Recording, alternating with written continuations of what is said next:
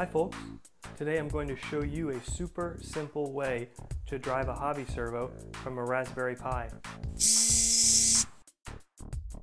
This is an extension of the project I just posted from Adafruit where I used two LEDs to indicate whether or not I have unread messages in my Gmail inbox. I wanted to take that project a step further by having a servo motor activated depending on that outcome.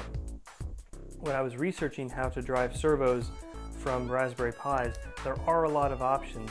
However, they seem a little bit more complicated.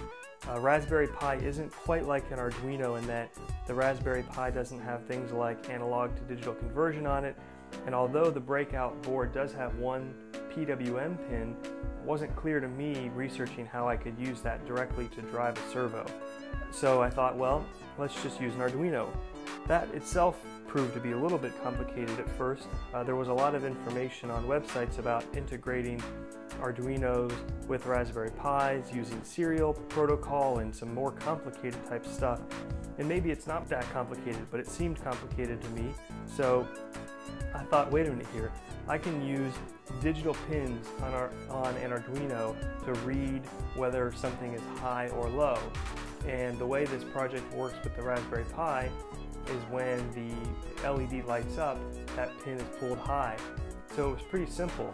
I just daisy chained a red cable from the pin that drives the green LED to the pin 2 on the Arduino, established a common ground with this black cable here, and then I wrote some code that I'll show you later to drive the servo from an Arduino, which is very simple. And it worked great. So when I compose an email in Gmail, click send, that will create the unread message, and that will toggle the green LED, and it will rotate the servo motor. You can click the link here to view my previous video where I walk through the code for the Raspberry Pi portion. Now let's take a look at the Arduino code. I'm using the servo library in defining a servo, and then I'm defining Pi pin 2. That means digital pin 2 is what looks for the signal from the Raspberry Pi to go high. I'll talk about the state function here in a minute. So we're defining the Pi pin as an input pin, attaching the servo on pin 9. We will loop through the following code. Pi state equals a digital read of the pin 2. So that looks to see whether the pin's high. If that pin is high and state equals 1, then it'll write the servo to 180 degrees, delay for 1000 milliseconds, and then it will stop the servo. Then it sets state equal to 2. The reason you need to use the state function here is that otherwise the servo would continue to rotate because it would continue to see the Pi pin as high. We need to wait until the Pi pin is low again and the messages have been read before we'll let it go ahead and rotate the servo again to see an unread message.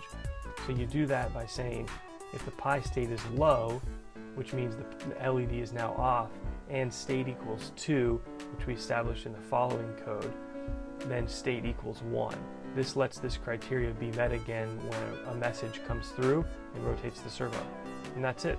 And finally, before I wrap up, I just wanted to show there are many other ways to run servos and motors off of a Raspberry Pi. You don't necessarily need an Arduino. One of those that looks great is this 16-channel servo driver from Adafruit. It's only $15, so cheaper than an Arduino, and it lets you run 16 servos, which is great. But since a lot of folks may have Arduinos laying around, I thought this was a cool way to show how you can get something up and working pretty quickly. Thanks, folks.